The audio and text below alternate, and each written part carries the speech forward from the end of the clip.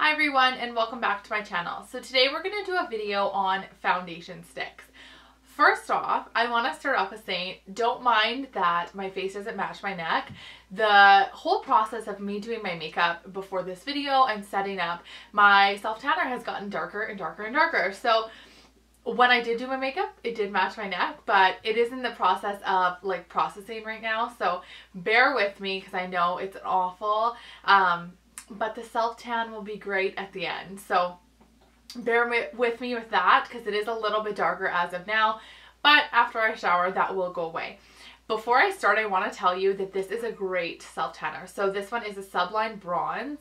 It is L'Oreal, but it's not the mousse. It's like a gel. You probably only get like 2 or 3 applications out of this bottle, which is $15, but like that's $5 an application, not too bad.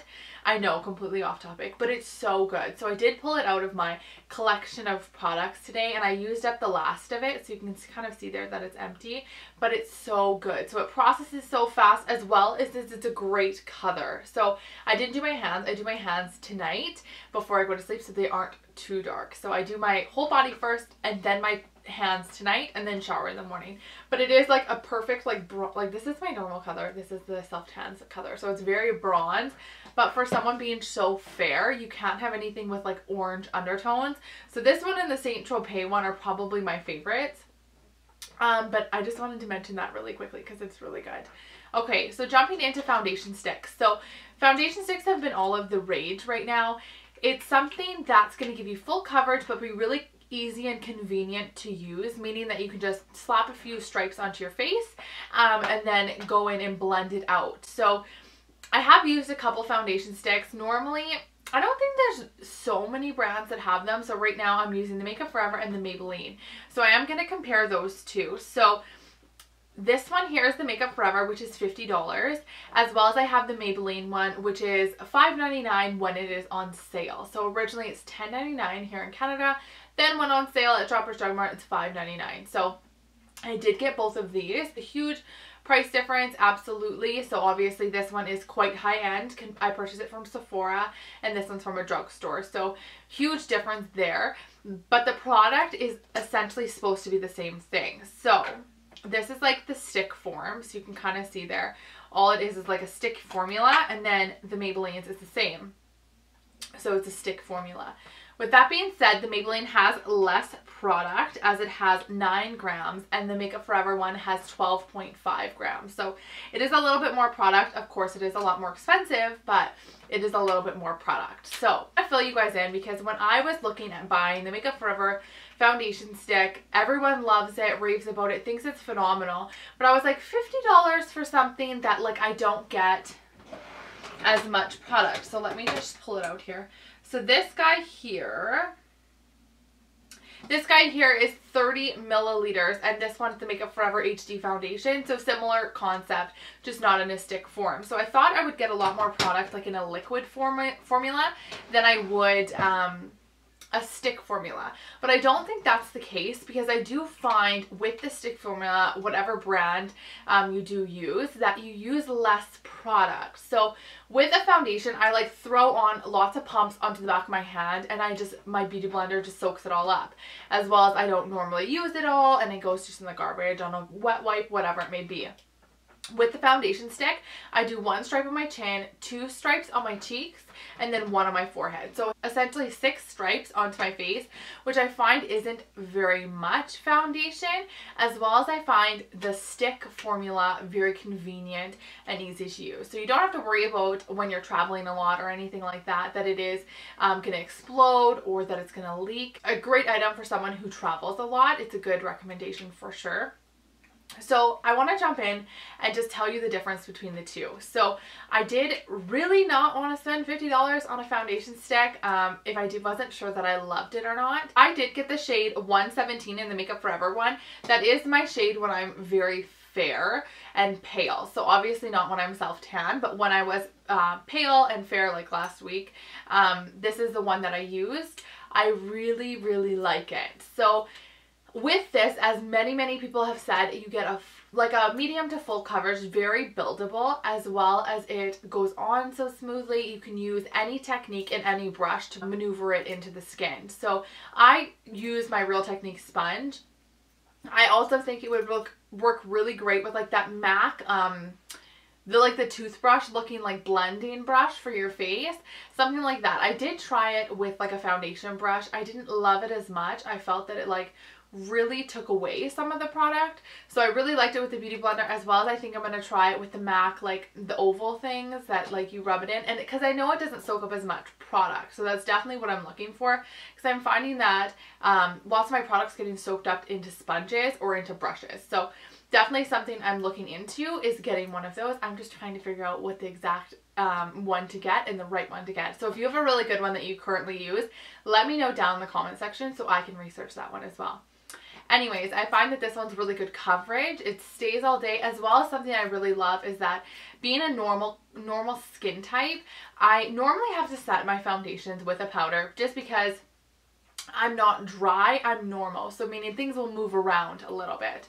So I normally set it with the Laura Mercier powder. With that being said, I found with the foundation stick, I didn't have to. I found that it kind of laid a little bit powdery, like dried powdery. So then I didn't have to set it with a powder, so that it did last quite a long time during the day when I did set it with a powder. It obviously would last a lot longer if I did set it with a powder, but it wasn't essential in the Makeup Forever case. I think the hype is so real for this foundation stick because it's so good. It blends out so seamlessly. It works with every primer, every technique that I have used it with. It lasts quite a long time during the day. I wouldn't say it's the longest foundation stay power that I've ever tried. I think the L'Oreal Infallible is definitely the longest I've ever tried, but it does last all day. It's a great product. It's well worth the $50 if you are going to use something like this every day. If you were looking for more of a sheer coverage, I probably wouldn't recommend this. This is more of a medium coverage for sure. And if you want, you can build it to full, but it's a great product. I do really like it.